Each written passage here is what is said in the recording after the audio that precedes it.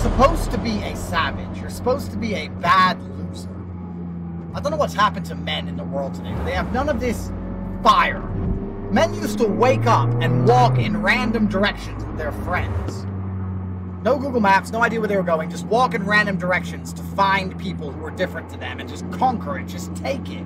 Savages. You're supposed to have that inside of you, but enough brains to direct it in the correct direction. To not end up in jail.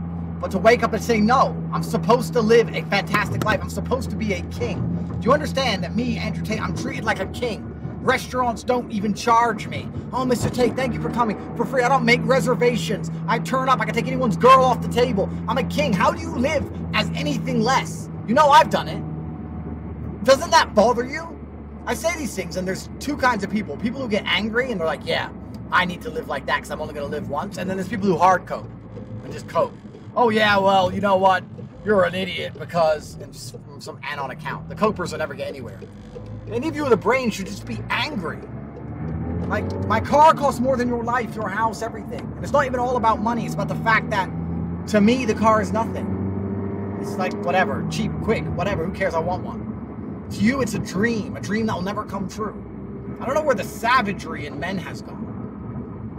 It needs to come back, and it needs to come back in the correct direction. Anger is an extremely powerful motivating force. You should be angry. Too angry to sleep. Too angry to be lazy. You don't struggle with motivation when you're angry. When you're furious, you're very motivated. I'm furious now. My life's basically perfect. I can't think of anyone I'd like to swap lives with. I have the best life. The best family. I'm in good health. Street cred in every city on earth. Everything is fantastic in my life. Matrix attack. Yeah, of course. But I'm a James Bond. James Bond has enemies. You don't get to the highest echelons without attracting some enemies. I wouldn't be genuine if I didn't have enemies. Which means I wouldn't be respected. I'm happy for all of it. Jail, Matrix attacks, everything.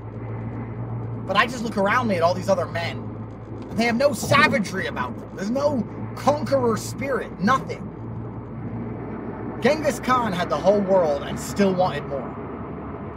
As did the Romans, as did the British. Like the days of old, nothing was enough. The world was not enough. All of it. Everything. That's how I function. I see people like, oh yeah, you know, I've got a BMW. Nobody gives a shit. Nobody cares. I could buy 100 new cars today, and I still would be like, nah, not enough. Should have bought 101. You can be very happy and also extremely discontent. I know my life is perfect, objectively. I'm realistic to know that I've got one of the best experiences on the planet. I understand that. But I'm also waking up every day on fire to get more, which is how I got here in the first place. Lacking motivation is just lacking the basic masculine essence for conquest, which means you were born to be conquered, because you're either conquering or you're conquered. There's no in-betweens in this reality. You're either going to end up a peon in someone else's empire or you're going to forge your own.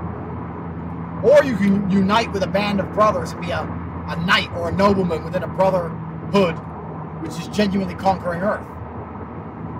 Like Tristan, he'll say, oh, Andrew's the top G, fine. But I am the number 2 in command of a huge, vastly wealthy empire. I just don't understand. And I'm saying this randomly as I'm driving. I just look into the cars of people around me and they're just so cucked. I don't understand how they're living these existences.